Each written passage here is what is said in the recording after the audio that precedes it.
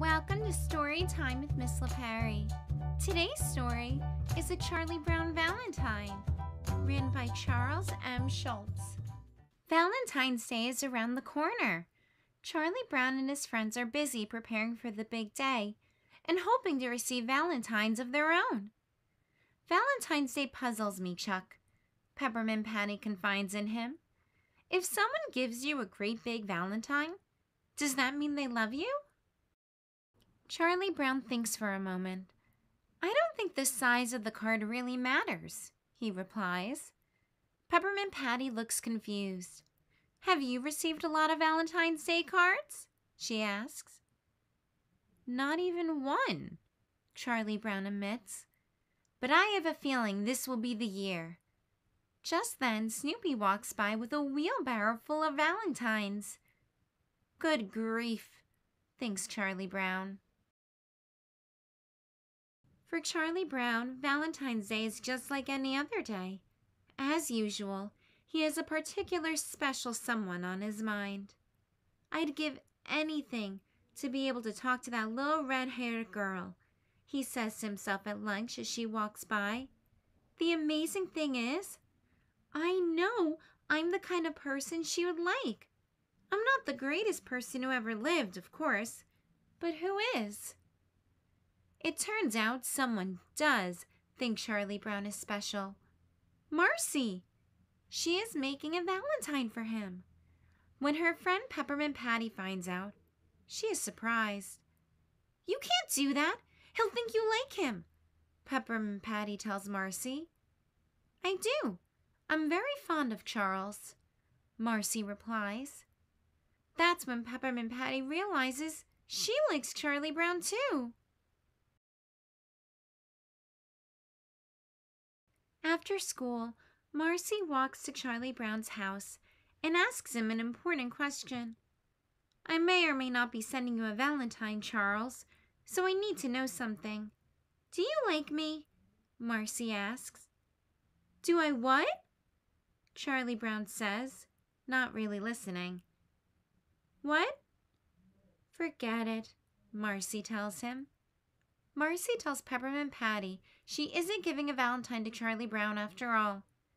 The next day, Peppermint Patty walks home with Charlie Brown and stands by as he checks the mailbox.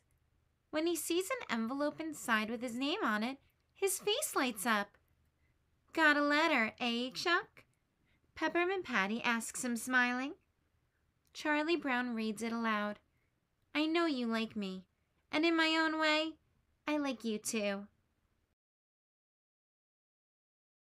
Then he turns to Peppermint Patty and says excitedly, I think it's from that little red-haired girl.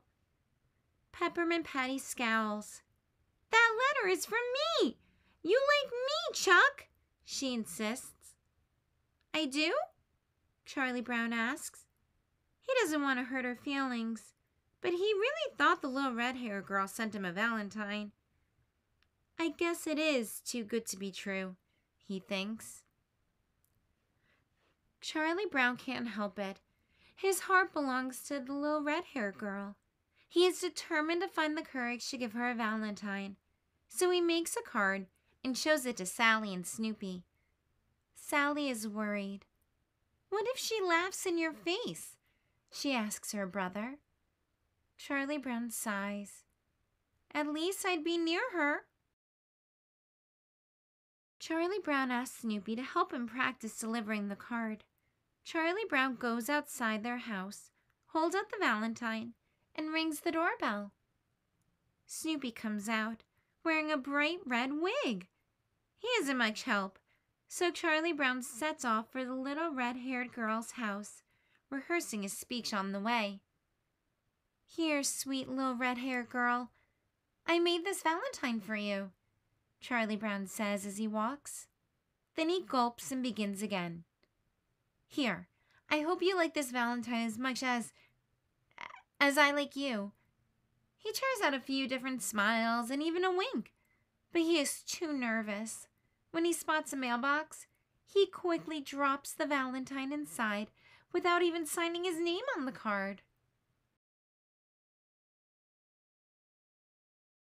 Next, Charlie Brown decides to buy some candy for the little red-haired girl.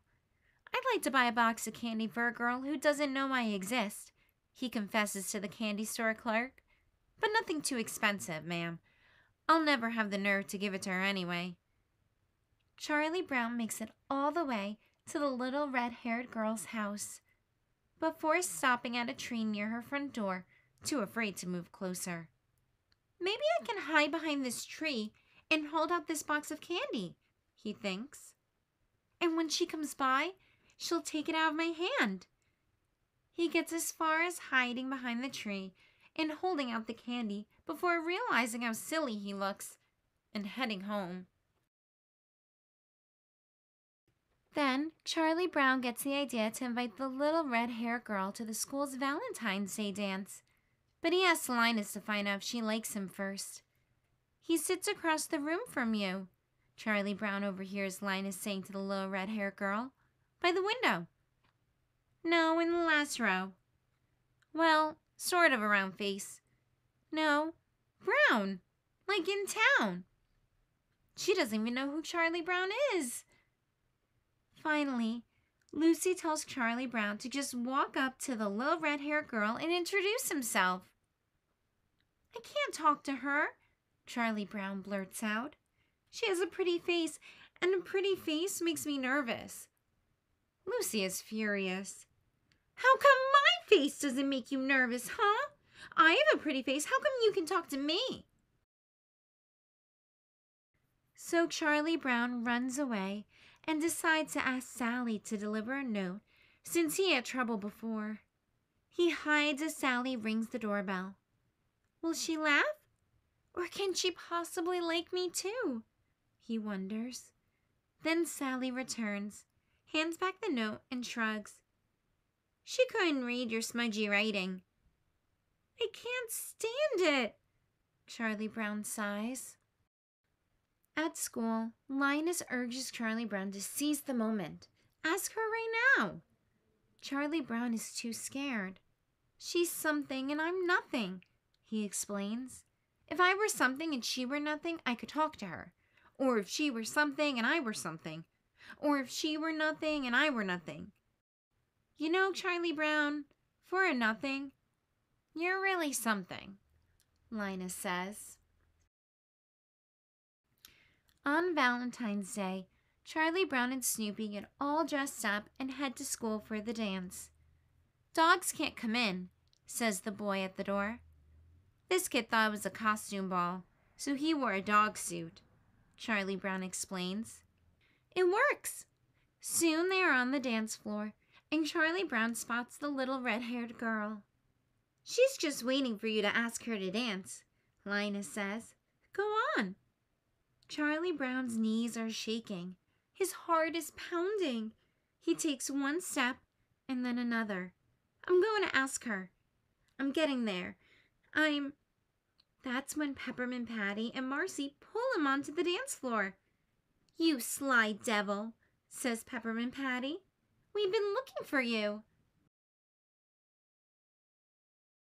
Soon it's time for the last dance. But the little red-haired girl is already dancing with Snoopy. Good grief, Charlie Brown sighs, realizing that was his last chance. Then he has a happy thought.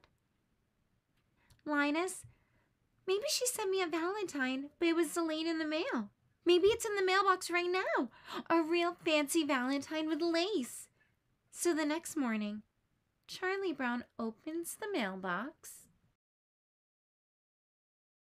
and Snoopy pops out and gives him a big kiss. Snoopy hops to the ground and starts dancing. Then Charlie Brown and Linus are dancing too. Charlie Brown is disappointed that the little red-haired girl didn't send him a Valentine, but he is happy to have such good friends. Besides, there is always next year, he thinks. It is a very happy Valentine's Day after all. The end. Thanks for reading along with me today. Remember to subscribe below to hear more stories. Have the best day, and remember to keep reading.